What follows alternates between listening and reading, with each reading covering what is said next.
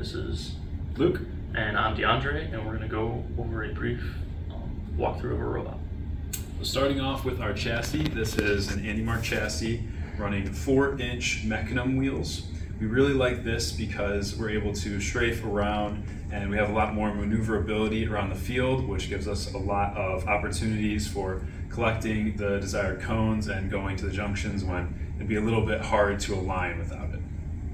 And then for our lifting mechanism, we have an AndyMark 3-stage compact linear slide. We really like it because of its simplicity with a single motor. It's similar to like drawer slides, so it's got very easy up and down motion. For our intake over here, we have this nice wedge top wheel tread that is very rubbery and grippy, so that when we're able to go up and approach a cone, we can use this Rev Smart Servo and grip down, and it gives us a nice strong hold on the cone, so we're able to accurately and positively control it until we get to where we want to place it.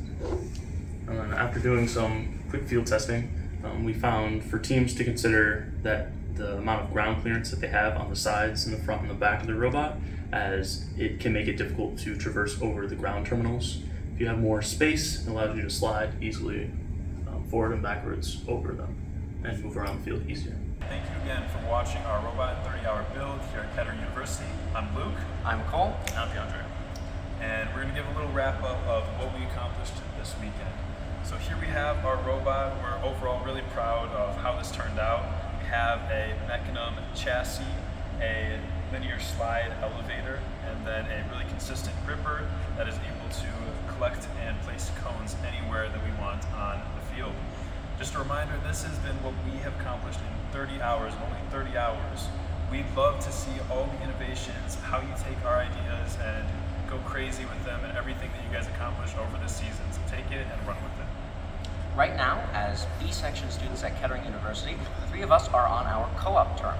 Co-op means that we are working full-time at engineering companies and companies in our field of study, getting real-world experience. I'm a mechanical engineering student working at Molex, one of the world's top connector companies. I'm a mechanical engineering student working at Ford, one of the top OEMs. I am an electrical and computer engineer working at Conrad Technologies. We specialize in ADAS and RF test solutions. The co-op program and the FTC Robot in 30 Hours are just some of the great opportunities available to students here at Kettering University. Another will be coming up in January when we have our FRC Robot in 3 Days build. Be sure to stay tuned for that and follow the links in the description to learn more about Kettering University. At Kettering University, over 30% of the student population was in high school robotics. These same students have received a portion of over $7 million in scholarships. Scholarship applications for FIRST students are now available. Get more information at kettering.edu/first.